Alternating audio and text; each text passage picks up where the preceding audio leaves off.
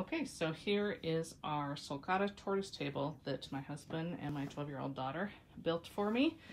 As you can see, we have kind of three sections. We have a completely shaded section.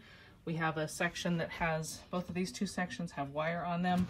This one has a little plastic spikes to keep the cats from laying on here. This is a piece of, it's like plastic, thin plastic that I got at Michael's and in the poster board section. So if we open this up, we have this has sphagnum moss in it and our tortoise cam, and it's got a little shelter there on this side. You can see that we kind of got the reptile turf in here.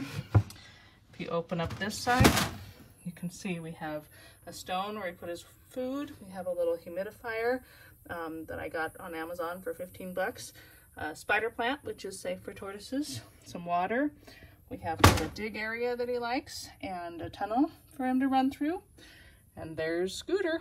So you can see here the way this was built. We put the lid is sunken. It has a board resting all the way around, and so the lids just sit on there. There's no hinges to deal with.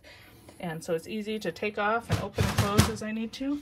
And then of course we have our UVB light, our heat lamp, and then this one is a just ceramic heat emitter that I use at night. So that's our enclosure. We also have our Russian tortoise down below.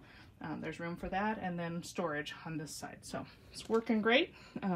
Scooter is about 2 months old and doing great.